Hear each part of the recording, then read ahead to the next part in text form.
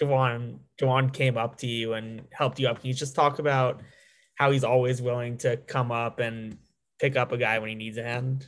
And Like the this, leader that he is. like this past week, I think it was yesterday, 2 days. Actually, it was yesterday. Had media, and I talked about how he's a players coach.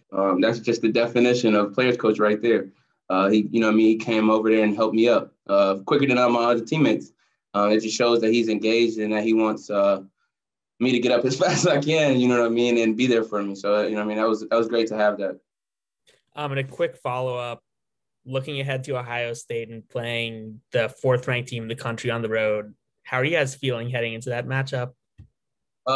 We're always a confident group. Obviously, we have to clean up some things from this game. We have a 2 days to pick up and learn some Ohio State's tendencies and things like that. But we're a competitive group, so I'm ready and excited for that challenge.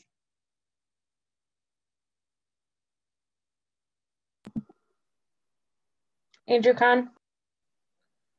Yeah, Mike, I know, this game just ended, but yeah, I mean, the, two top 5 teams, is that the kind of game that, maybe swayed you towards coming to a school like Michigan? For sure. It's prime time. You live for these days and these games. It's going to be, a championship caliber game for sure. You work so hard to play in these games. It's prime time. It's going to be fun. I'm really excited for this. Thanks. Orion saying.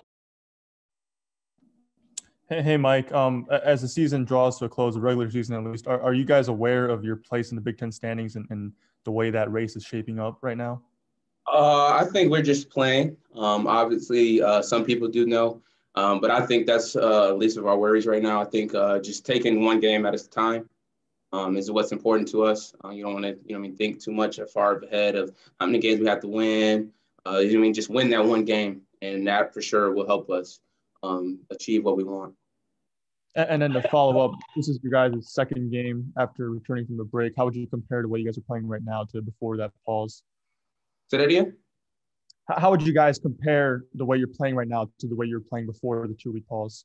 I think we have to just pick up on some little things that we have to clean up, but I still think we're playing well. You can't win in the Big Ten not playing well each and every day. But I think obviously we have to clean up some things, and I think we'll be back for sure till as high as we've been playing before the break or the pause. Clayton Safety. Hey, Mike, Franz had a great game, obviously. What specifically do you think was working for him, and, what do you see from your view? Everything. That kid is elite. I'm lucky to be able to play with him, and it's he works tremendously hard every day, and it shows out there. He's 6'9", 6'10", can dribble, can shoot, and defend. That's what's important. He gets stops. But he played well on the ball, off the ball, so it was a great game for him.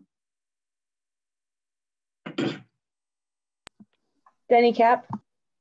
Hey, Mike, second half, you guys go 5.5 minutes without scoring. They're not able to cut it into single digits. It's kind of the genesis of having that target on your back, getting everyone's best effort, so to speak. Can you kind of put into words what it meant to be able to come out of that stretch and still have control of the game?